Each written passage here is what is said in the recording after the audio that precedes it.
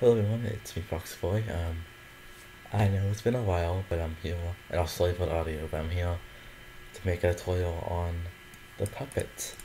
In the next 2 weeks, you'll also get Nightmarionne and a new menu tutorial, because the last one I made wasn't that good. Also, since everyone in the comments keeps asking for the textuals, I'll link them in the description. It's in this dump right here.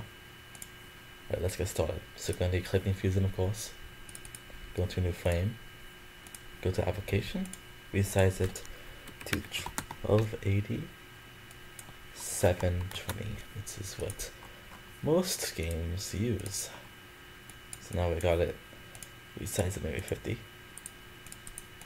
So what we're going to need is first we're going to need the puppet's jump scale. So go into the UCN. Go to characters, and go all the way here to puppet, and click here, click replace, click here, click insert after frame. And then what we want to do is we want to hold Alt and select all of these, go to the eye right here, and press the middle, and go here, and loop it. So you can see it's working perfectly. Now unloop it, and you can see it's kind of small. Well, it's not that the ideal size. So what I want to do is just stretch it out.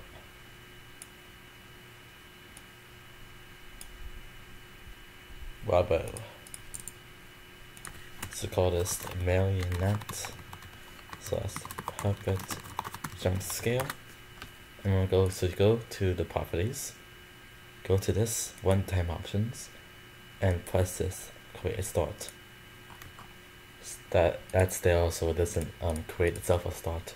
Then make a new layer and put it in there. Now we're gonna need this rule for the music box. So go here, replace the animation, then bam, got your music box graphic. And I may say, oh, FoxyBoy, where's the the meter, and the meter is a counter. So what you do is go take a counter, go to settings, go all the way down here, and then press horizontal bar, because I think it's horizontal. I'm kind of stupid. So maximum, I'm gonna make it maybe 5. Let's test that real quick. Yeah, just like that. Okay, good. Oh wait, no, it's from the left. Whatever. So I put it over here. Zoom in. Make it pretty big.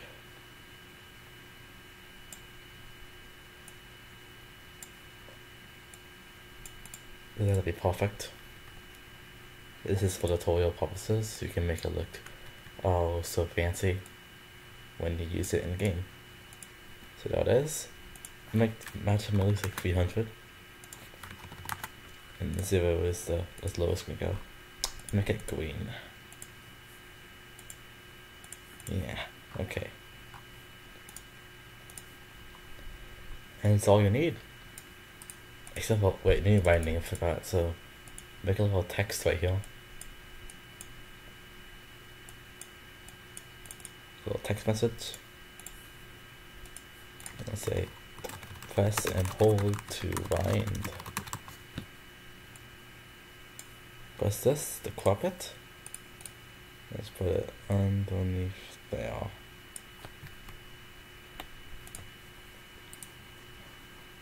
That's all you need. So now I'm gonna go here. I'm gonna create a new group of events called the music box. And let's say maybe every 10 milliseconds, contract 1. So let's see how fast that is. That's reasonably fast. Then I'll put every 10 milliseconds for the mouse. Wait, so repeat of mouse key is clicked, and then put mouse over an object, music box, then add one.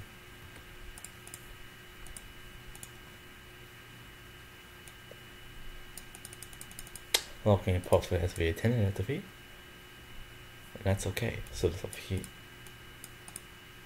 Maybe we can go to every 10 seconds. There we go. So now it's a wind back up. I put what is equals 0. We'll go here, so go to the clock.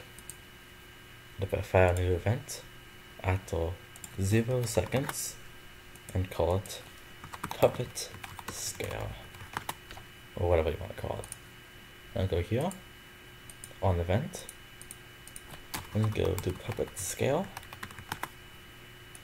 And what I want to do is go go here to the create new objects, create new object, marionette. Oh, let's put to that frame. Marionette. Right here, layer 2. And then play sound. So go to UCN. Sorry, and then go to the sound bank. And this was a FNAF 2 scream. Very loud, I know. Oh wait, I don't have my. Oh, I do have it on.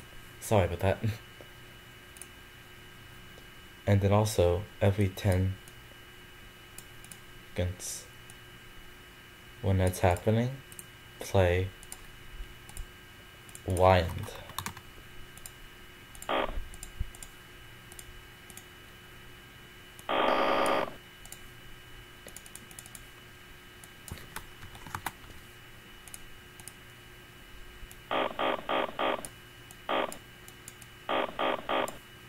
I think it's 40. I'll say 45 milliseconds.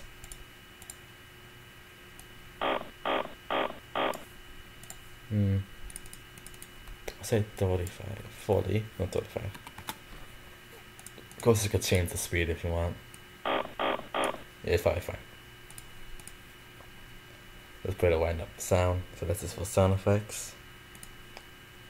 And also, I think that's it. So now I just go here,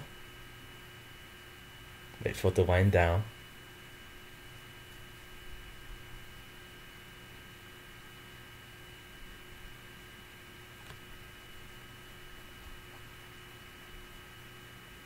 So I know it's pretty slow, but that's, you know, for the player to be able to do it.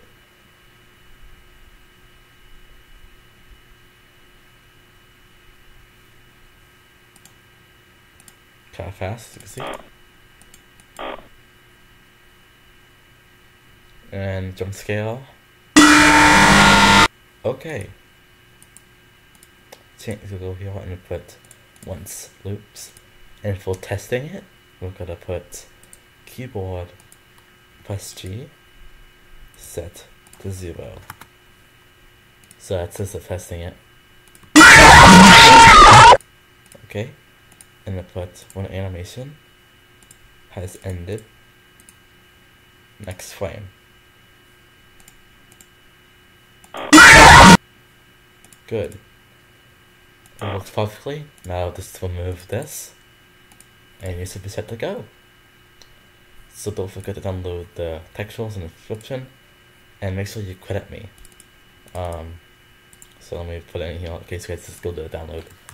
Credit FoxyBoy Games for code. And that's how you do it. Thank you guys.